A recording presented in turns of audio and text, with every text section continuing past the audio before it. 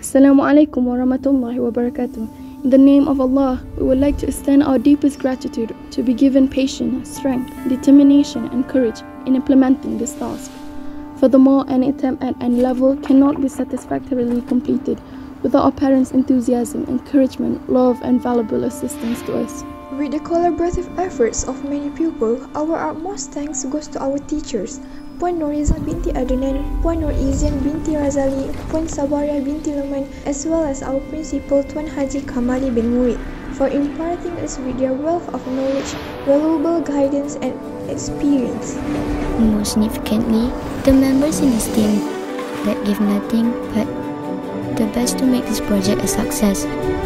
The Afrin sides, cooperation and stimulating comments that brought us together through thick and thin in order to make great progress.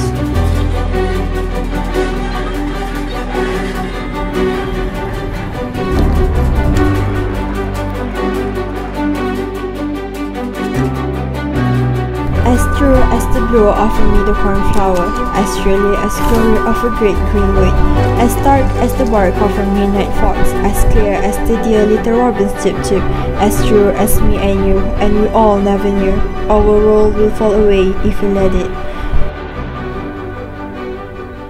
By Kate Williams, If We Let It.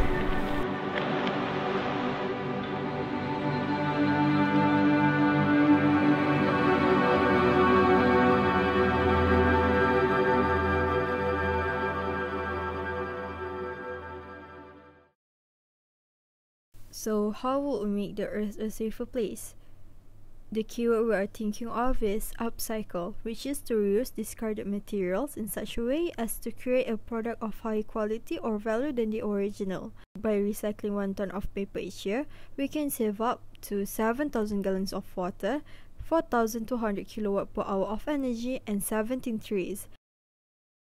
We can upcycle the papers into baskets, bags, and paper mache. So we should always start small to make a difference. To understand and appreciate the importance of the use of composite materials and their properties in daily life, we decided to practice upcycling using paper mache, which is a type of composite material through PBL. DERCLEB. Inspired by the molecular structure of molecule dichlorocyclobutane, we decided to make a laptop stand to be used in daily life.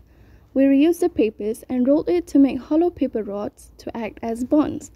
The paper clay was made using cornstarch, oil, baking soda, PVA glue, and ripped newspapers by blending all of them together.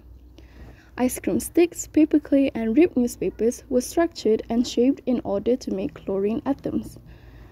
As for the carbon and hydrogen atoms, the paper clay is shaped into spheres and strengthened using newspaper, water, and PVA glue. After finishing all individual elements, the structure was then constructed.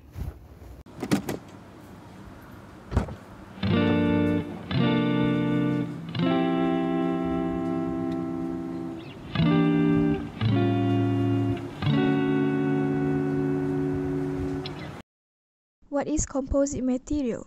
It is a combination of 2 or more non-homogeneous substances which are stronger than those materials by themselves. Metric substance will combine with strengthening substance to produce composite material. Both of the substances have dissimilar properties. One of the examples of composite material includes ceramic metric composite, CMC for short. It is a special type of composite materials which consists of at least 2 parts: reinforcement, the refractory fibers, and metric substance, which is the ceramic.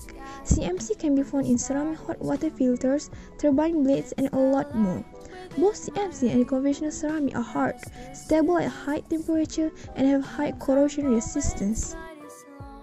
But CMC is very lightweight, and conventional ceramic is quite heavy. Conventional ceramic has lower thermal expansion, mechanical strength, and structural toughness. Paper mache. Paper mache is a composite material consisting of metric substance, which is the PVA glue, to act as an adhesive, and strengthening substance, which is the paper that are bound together to create a stronger material.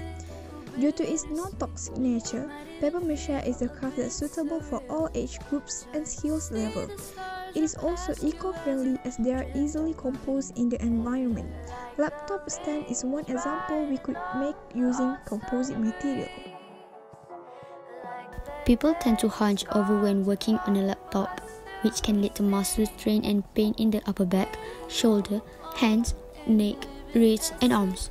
That is the reason we should have a laptop stand to help position the angle of the laptop so it can reduce screen glare that leads to eye strain and headaches. Since COVID-19 pandemic started, everything is online. Every students and workers have to stay at home working online. It's a must to have a laptop stand nowadays since we could make it by using a waste material such as recycled paper, newspaper, and reused stick. Not only it evades us to have bad posture, it is also prevents overheating and improve laptop performance. Overall, we use 50% of newspapers, 41.6% of PVA glue, 5.8% of papers, 1.4% of ice cream stick, wire, cornstarch, oil and baking soda, and 1.2% of circuit. All of this cost us around 20 ringgit. The conclusion that brings us to the end of the presentation. I'd like to summarize by saying that composite materials have tons of uses in our sophisticated lives nowadays. A quick recap, composite materials are widely used in the development and advancement of technologies such as in the construction of buildings and also used in various industries around the world. Throughout the process of completing this project, 4 of us have learned countless sense of responsibility. In addition to what has been said, we also knew that patience and dedication are the most important thing to ensure our project was completed perfectly. Last but not least, we have learned that the importance of technological knowledge is very useful in the success of this project, especially during this pandemic.